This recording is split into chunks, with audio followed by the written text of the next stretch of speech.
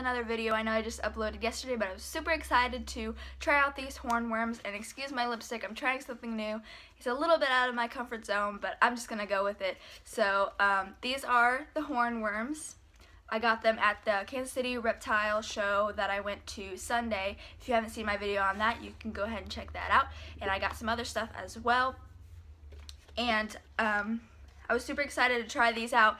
They were more on the pricey side. These are kind of like a treating your animal meal kind of thing, if that kind of makes sense. It's kind of like how we go to Red Lobster for like a treat meal for like your birthday or something, but I just picked these up because I went to the show anyways, so I just wanted to try them. And if you don't know what a hornworm looks like, they're basically like these little green things with a horn on their head, and I was kind of afraid at first that the horn would hurt them when they eat them, but the horn is actually super flexible and it couldn't hurt them at all really. And all of my lizards really loved them. I didn't really get a video of Juby, my emerald swift, catching it.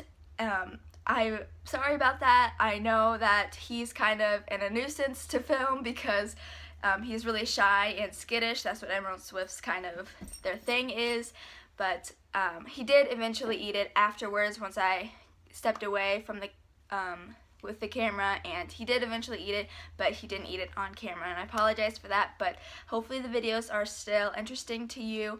I would definitely recommend this to anybody who has a reptile, amphibian, and stuff like that. I'm not sure if snakes can eat them. I'm not sure if they would be interested in them, but I was kind of worried that they wouldn't eat them because they don't really move, and that's kind of what lizards go after. They like to catch things. That's kind of what they eat.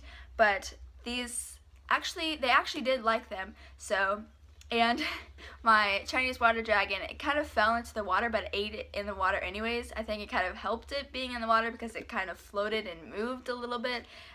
If you're having trouble with your animal eating them, maybe put them in a water bowl or something, I don't know, but that will drown it for sure. But it might help them want to catch it because it's moving. But yeah, hopefully you enjoyed these videos. I was super excited to watch my animals eat them. Hopefully you are as well. So thanks for watching.